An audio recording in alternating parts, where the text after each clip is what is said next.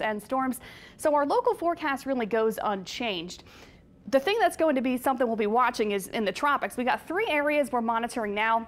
Invest 94, Tropical Storm Beryl, and a tropical wave right behind it that does have a good shot at developing. This is what Tropical Storm Beryl is doing right now. It's producing wind gusts at 65 miles per hour, healthy looking storm. It's continuing to move west at 21 miles per hour, so it is moving along pretty quickly.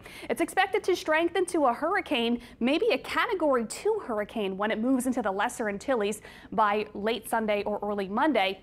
And it will continue to move west-northwest through the Caribbean Sea through later in the week, eventually weakening as it encounters some wind shear by later in the week once it reaches Cuba. So this is a long-term area we'll be watching. So far, it looks like the biggest impacts will be for the Lesser Antilles later this weekend. Throughout the early part of the week, they'll be seeing strong winds, flooding, and surge. And this will continue to move through the Caribbean Sea into the second half of the work week, bringing some rain to Hispaniola and to Cuba. But so far, it looks like the steering currents should keep it more on that westerly track to the Yucatan.